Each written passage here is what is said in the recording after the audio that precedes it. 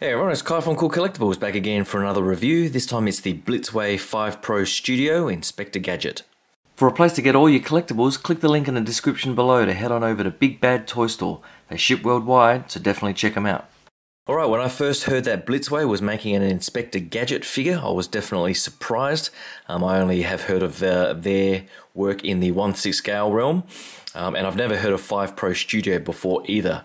But if their partnership is going to bring out figures of this quality and bringing back all of the nostalgic goodness from the 80s, I'm definitely up for it because this figure set is absolutely amazing. If you grew up in the 80s, there's pretty much no chance that you never saw an episode or have heard of Inspector Gadget, and I think Blitzway in this partnership have done this character full justice. Sure, they could have included more accessories, but if you just have a look at that, the set of accessories in this particular set, you can't get much better than that really. And if they release other variants with more accessories, I'm pretty much up for that as well. I did not get the deluxe version. There were a couple of versions actually. There was a version where that if you pre-ordered earlier direct from Blitzway, you got a swap out head sculpt and an extra thumbs up hand.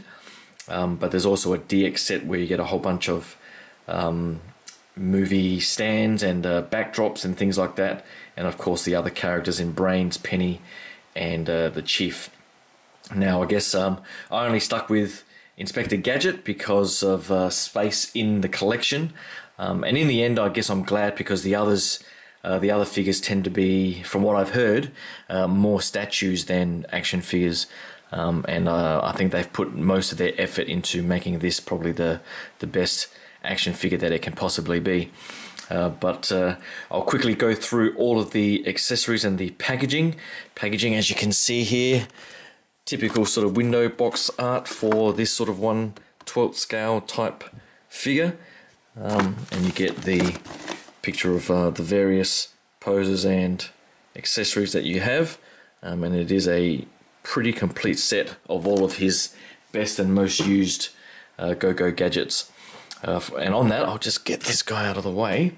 You get his umbrella, which is really nicely done. The paint application on all of the accessories, I was actually surprised at how good the quality was. You can see the sort of silver tips on the ends of the umbrella here. It's a really nice sort of deep red paint. You get the handle, and most of the accessories as well come with metal attachments, which is really nice in this sort of scale. It is a little bit fiddly to get attached in there, and they do have warnings pretty much all the way through the instructions to not try to force things too much, but if you go slow, you can get that looking pretty nicely. And of course you come with the hands and so on that can grasp that through his hat or just his standard hand. And he did use this umbrella quite a lot in the cartoon itself. It comes with his Go-Go Gadget copter with the blades separate, so you pretty much just everything is keyed here, so you pretty much just slide those in like so on each end, and then you pretty much have the top of his copter like that, and it looks pretty good, and it even flies off like that. And I think you can then attach it to this swap out attachment for his hat, which I'll show you guys in a second, and then you can put the handles on the side as well, so I'll go through that when I get to the figure. It comes with a couple of swap out head sculpts or face plates, if you want to call it that. The instructions are a little bit confusing in that it implies that this head, the hat piece, comes separate, but it does not. If I just take the head off, it also comes with a separate neck piece that you can detach, which you will need to do if you use some of the other accessories. To get the face plate off, you pretty much just wiggle the ears and try not to sort of damage the paint. The paint application overall is really nicely done. Everything is sharp. There's no sort of color bleed, so just be careful if you're trying to get your fingernails back there. There's the top of the hat to swap out the hat. But it is a little bit tight, but as you can see, it's starting to slide out, and then you see that, and then of course you get that smiling head, which I already swapped out. It comes out with the stoic face, or the standard face, and then these eyeballs. If you can gently get your fingernails underneath there, and then you can pry those open, and then it comes with some swap out eyeballs looking to the left and right, so you can pretty much just slot them in like so, and it looks like he's looking to the left. So that's pretty ingenious way of incorporating all of those features in. And it comes with this other sort of semi-smiling face. I think the deluxe edition, or the early bird special, was it's almost like a sad face, I think. But I guess any additional accessories is appreciated. But this is what I got in my set. It comes with the standard base as well, which is nice, and it comes with one of those sort of flight poses that he might need. I think he just slotted in one of those things there, and he does have a slot up his backside here. If my lighting can get in there, there is a hole pretty much where his butt would be, and you can have him in the air, which is pretty nice with the go-go copter and so on, and the springs on his feet, etc., which I'll show in a second. These two are the handles for the copter, which I'll attach all of that when I get to the figure. Comes with an array of hands that I'll just show here. So you got a hand here that is a little bit of a screwdriver, flathead screwdriver there. You got his telephone hand, which is nice, finger pointing, and the sort of general holding hands.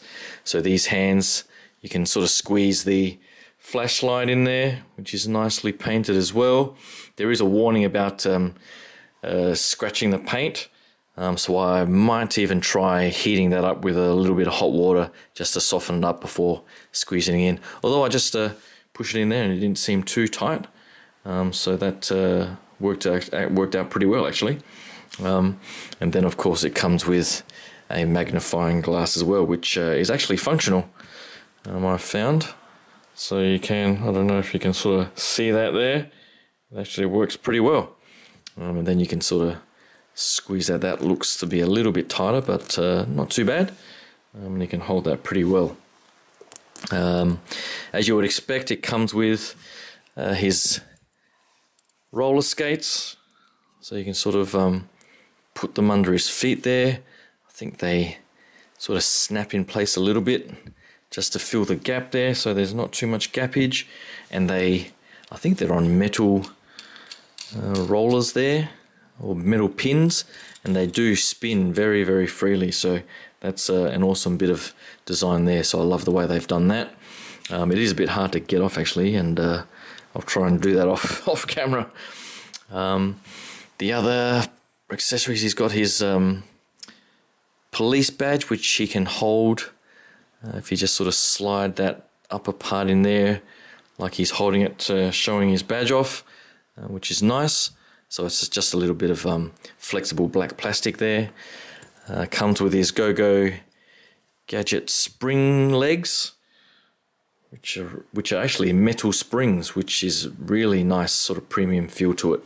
And I think what you do there is the ankles here are just keyed, so you just pull that out, and then you just key that in like so at the top there, and then the bottom here sort of rotates around, and then you can put his foot back in. So I think the way they've designed that is pretty nice. You can push it all in a little bit further just to secure it all in, but I love the way they've done that. And it doesn't sort of spring that way, but you can sort of spring it from that angle, so it does look very, very nice. I don't think I've got that the wrong way around. Might have to double check that. Let me see. No, of course not, because that's the that's the female end, that's the male end. So of course that peg goes in there. But you get the idea. Comes with a couple of neck extensions. So that's why that whole neck area can come off. So you just peg that in there, and then you can then get the rest of his head sculpt and peg it in like so, obviously with his face in there, but you generally get the idea with that. So that again is really nice, and these are all sort of on some sort of internal flexible wire or something like that, so you can actually get it bent and moving in all sorts of directions, which is really good. Comes with also the arm extensions, so the arms here, the hands here just come off, and then you can just get these arm extensions and peg that. I think that just pegs in like so, and then you can attach one of his hands to the other end, and you're away to go. Obviously I've got it on the wrong side, but you get the idea. So again, you could have him with everything extended and everything coming out of his hat as well, which these little flexible or bendable armature pieces, and you probably do need to be a bit careful with which way you bend them, can be attached to his, which one? This one I think it is. So I think this is the top of the other hat extension. So you just plug one in that side, or is it, I can't remember which end it is, one of these ends, I think, like that. And then you get the other one and plug that one in the back like that, and bend them in the right direction. You get the idea. But I'll fix all of that up and give you an idea on what it looks like with some of these things sticking out of his hat and so on. Hold on. So here's one example setup with some of the extensions coming out of his hat there. They are a little bit fiddly to put in, and I think one is meant to go in the top one and one is meant to go in the bottom hole, but once they're pushed in pretty tight, they stick in fairly well up the top there. And then you can have the magnifying glass and torch there, and then you have the Gadget springs or whatever they're called down the bottom, with the roller skates. So you can put so many combinations with this thing to sort of make use of all the accessories. I'll quickly go through the articulation as well while I have him here. The head sculpt is on like a funny bit of a neck joint there, and I actually got confused about which direction it was meant to be going. I think I prefer it going sort of slightly angled or curved, concave that way, as opposed to convex the other way, but I guess it doesn't really matter because it's hidden fairly well through there. The only minor quibble I might have is that there is a bit of gappage at the bottom as you sort of articulate it, but most of the time it's hidden by his big chin there, so it's not too big a deal. But as you can see before, it does have quite a great range of motion there, so you can get lots of expressive poses and so on out of him. The arms here, they're on fairly soft ratchets. It's not completely friction, so you can get his arms quite up a long way there. Not too much of a butterfly action, but overall pretty good nonetheless. The elbows are a single joint from what I can see, and they're also a fairly soft ratchet there as well. But you get about 90 degrees, which isn't too bad. And then with that sort of pin for the hands there, you get a bit of range of motion that you want to use on that for those poses there. So it looks pretty good. The coat, I'm glad they used a soft sort of vinyl type material. It's very similar to the sort of material that Storm uses on some of their Street Fighter figures that I've got. And the paint application, as you can see, is really nice. It's not just a flat grey. There's sort of dark wash around the buttons and so on, really just to bring out the sculpt and some of the details. So they've done a great job there. And it doesn't hinder the articulation too much. It's got the nice split there, so you can get the legs quite high up. It's got the single joint or double joint. I think that's just a single jointed knee there. Which is a bit strange. I would have thought there'd be a double joint, but just fell off there. But it's only a single joint, but not too bad. You can still get some decent poses out of it. The ankles on the feet here, there is a little bit, it's pegged in, but there is a bit of a rotation just in the foot itself. If I can, let me see if I can just pull that out. So it's just on a peg like this, but then yeah, there is a bit of rotation and just a slight hint of ankle rocking action there. So not too much in the foot itself. Both sides are exactly the same, so there's no sort of left and right. But overall, it does a fairly decent job of his feet there. But I might try to put on the Go-Go Copter, Go-Go Gadget Copter, and give you guys a look at how that looks, because I think that's probably the most fiddly to get the handlebars on. Hold on. Alright, so here he is with the Go-Go Gadget Copter. The top part is actually just pegged in at the top in a single hole, and that's pretty easy to put in. What's the most fiddly part is getting these two metal pins to stick into the holes on the side, while you have him holding the handles at the bottom there. Mine aren't even stuck in very tight at all. If I move the head sculpt, they'll just spring open. So that's probably the most annoying factor for this particular accessory. What I do like is that these handlebars have a little peg at the bottom, and you just take that off so you can slide the hands through much easier, because the width of that is actually larger than the hand itself. Once you take that off, it's a nice design feature that they allowed us to do that. But once you get it in place like that, it does look pretty good. Just as long as you don't sort of move it around too much and have these sort of pins fly off. I don't know if anyone else has managed to peg those in tightly, but mine are pretty loose. But overall on display, no one will know anyway, and it does look pretty awesome like so. I don't have his hand extensions or anything like that on, but you get the idea with the legs there, like so.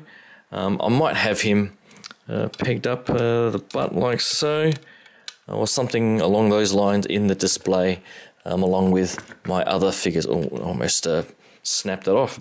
I didn't peg that in properly at the bottom.